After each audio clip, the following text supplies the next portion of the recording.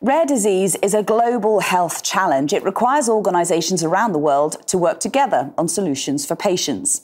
We spoke with the University of Oxford to discuss how they have partnered their expertise with that of others, with the goal of driving cutting-edge breakthroughs to meet the needs of those living with rare diseases.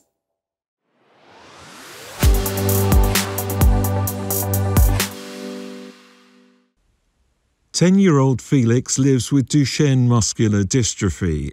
It's a condition characterised by progressive muscle weakness.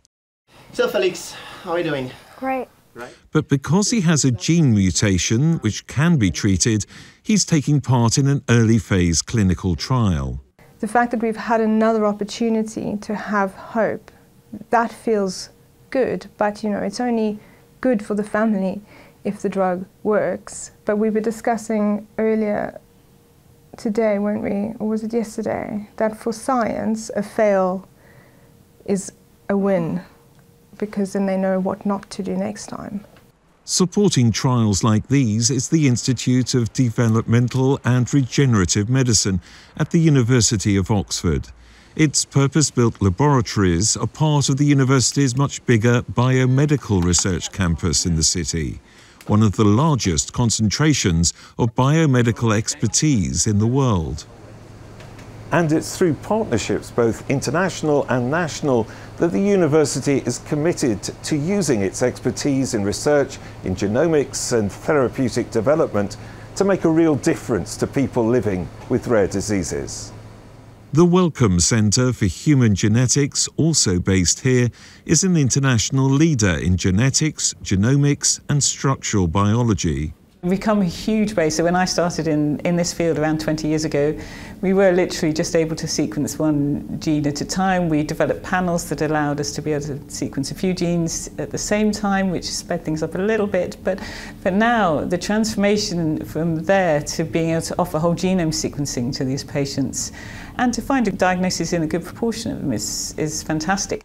Finding a genetic diagnosis for everyone, though, and identifying novel, innovative treatments for potentially thousands of rare diseases continues to be the goal.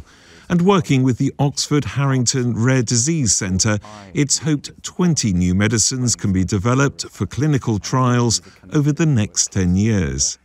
You might think, well, that would be an immense achievement, but it's still a drop in the ocean if there are 10,000 of these diseases. So what we also hope is that we'll do more than 20, and that each one of these may have the possibility of being applied to more than one disease. And therefore, in that way, our 20 could be amplified to benefit patients with potentially 100 of these diseases. And in the process, we'll learn how to do this quickly and cost effectively and make these drugs available across the globe to the patients who need them.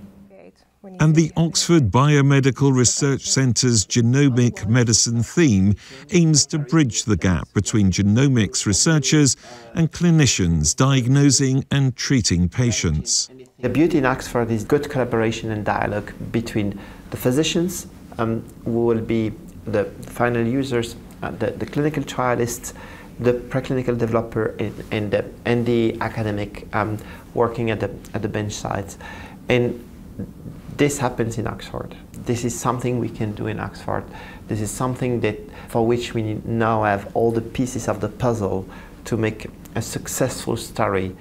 A cure for Duchenne muscular dystrophy may still be an aspiration at this stage, but for Felix and his mum, any breakthrough which could delay the progression of his disease would be welcomed. I do feel like a centre like this really is shifting the needle in terms of what could be possible in the future, not only for a condition like Duchenne, but having such an amazing centre of research with such great resource and really wonderful staff.